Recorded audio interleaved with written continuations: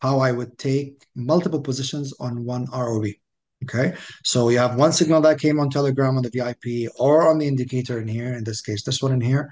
And how would you go about improving your risk reward? So instead of 1-to-1, as I did in here, or just simple 1-to-1, how can I make it 3-to-1, 4-to-1, 10-to-1, 20-to-1, using just one signal? Okay, so what I would do is, as I said, pick one high time frame or two high time frame, stick to them. So let's say 4 hour and 2 hour, 4 hour and 1 hour. Okay.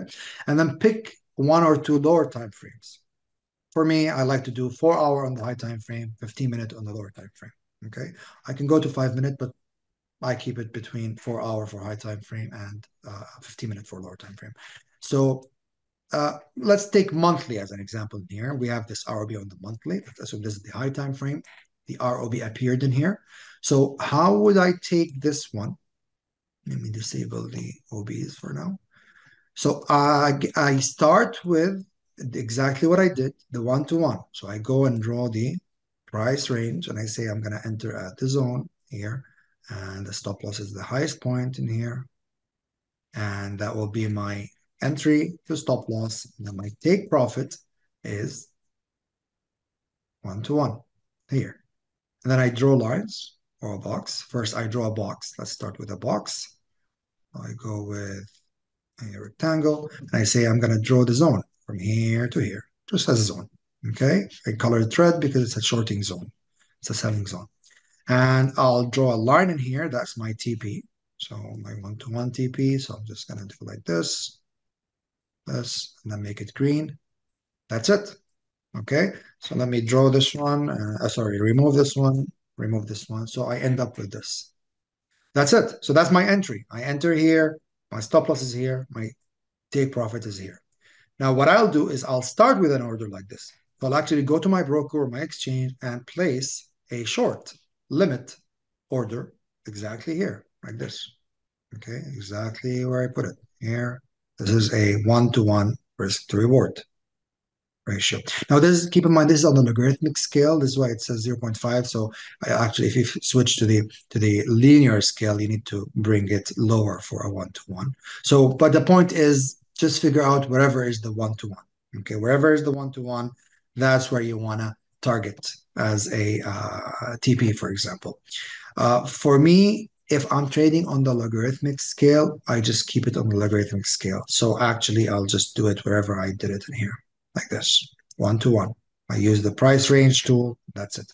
That's what I would do from a drawing perspective. Okay, and then what I do is I drop to the lower time frame. So this is on the monthly. Let's say the lower time frame is the, I don't know, daily. So I end up with this position. And what I'm doing now is I'm actually looking for zones inside this region from here to here, another ROB or OB. So I activate the ROBs and the OBs. Okay, let me remove the signal arrows. I don't need them for the lower time frame. And what I'm doing now is I'm looking for areas actually to add more positions, but the stop loss and the TP will be the same. So in this case, I have this line in here, I have this region in here, and I have these regions. Okay.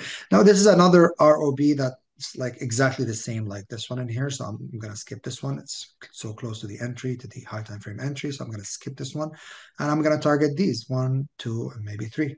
Okay. So in total, I have 1, 2, 3, maybe 4 positions. Okay. Just for the sake of example. So I'll actually go and open positions on these zones. So there's one in here, this one from here to here. So this line in here is not tested yet. And there's another one that is here, this one. And then there's another one that is, let's say, this one, the deepest one. So I have 1, 2, 3, 4, 1, 2, 3, 4, 5, up to you. I mean, you don't want to do too many of them because what if worst case scenario, price keeps going up and hits your stop loss? So you have 5 losses. So you want to pick maybe the first 1 or 2 and the deepest one so that you have the highest risk reward if it goes there and goes to your take profit. And you don't miss the entry. So this is why you enter also at the very first 2. So what I would do, as I said, I would move my stop loss to the same point. So all of them will have the same stop loss. and the same take profit. So all of them will have the same stop loss. All of them will have the same stop loss, and all of them will have the same take profit. So I got the stop loss and the take profit from the high time frame. Okay, like this, like this. You get the idea. So I have multiple positions that are opening. So actually, what will happen now is multiple entries, same stop loss and take profits. So now, starting from here, which is this is when exactly the high time frame closed. So now, actually, if we track, we'll see that now we switch to the back to the weekly, just for this example, because this is where we got our high time frame from. So we end up with these multiple positions. Okay, so multiple entries, and if we play, so actually price hit maybe a few in there. We'll see which ones it hit. And then it's going to, and there you go, it hit the take profit. So let's see how many positions we got in there. Okay, so we have one, two. Okay, so we hit two positions, this one and this one. It didn't hit this one, for example, and it didn't hit the deepest one. Now, you can go ahead and cancel them, these two remaining, because the move already played out. It went to the take profit. Or you can keep it. Maybe in the future, it will go that deep. And then if it plays out again, then it's a bigger risk reward play for you. So just if I exit now with this position, I gained 1.34R and another position that is 0.57. Okay.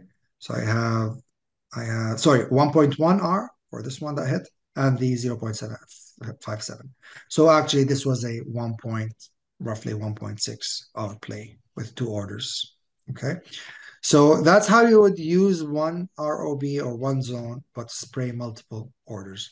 Now, in many cases, you'll find price will go down and then go up again and hit the very deepest one in here and then go back to the take profit. So if that happens, what do you end up with? You end up with a 7R position plus all of these. So you end up with like maybe 10R or 9R just from one ROB zone. So this is how you would pretty much snipe or kind of improve your risk reward using just one signal.